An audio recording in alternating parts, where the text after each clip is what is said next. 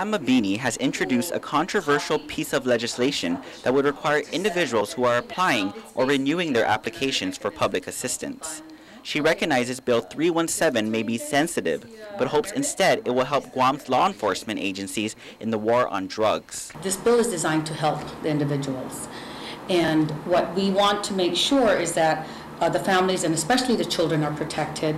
And so there are provisions within the bill to protect the minor recipients who are entitled to welfare subsidies. According to Bill 317, if an individual tests positive or found to be in connection with controlled substances, he or she will be ineligible to receive public assistance benefits for 1 year.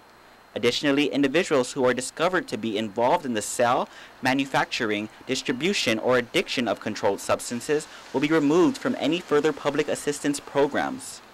She adds if the individual tests positive, there would be an assigned protectorate to take the place of the parent or guardian, so children will still be able to receive funding.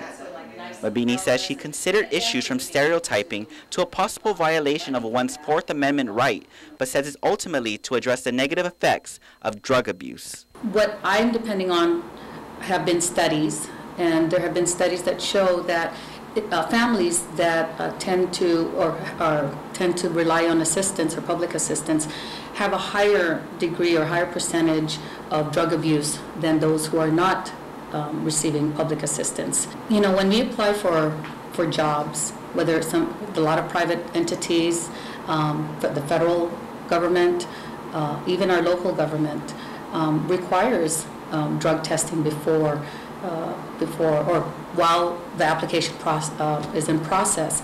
So it's no different than that. Mabini says the bill requires public health to set the parameters of what kind of public assistance the bill would cover, whether it be food stamps, the Temporary Assistance for Needy Families program, Medicaid, and MIP, or other kind of assistance. Public Health Director Jim Gillum tells KUAM that he has yet to read the measure, but based strictly on Florida law, he finds the bill might not necessarily be entirely effective or bring a cost savings.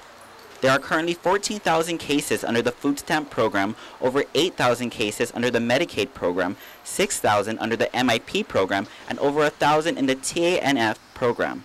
There are over 2,000 cases of public assistance that involve cash payments. Ultimately, Mabini envisions the bill will allow public health and mental health to work together to get those who may be on drugs help. What I'm hoping is that we'd be able to help identify them, help them find the help that they need, and then get them back on track and to be productive individuals working in our community and and very successful individuals. According to the bill, applicants will have to foot the bill for the drug test. If they test negative, then they will be reimbursed.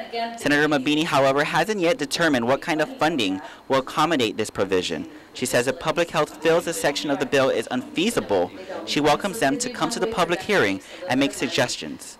Reporting for Guam's News Network, I'm Ken Quintaniza.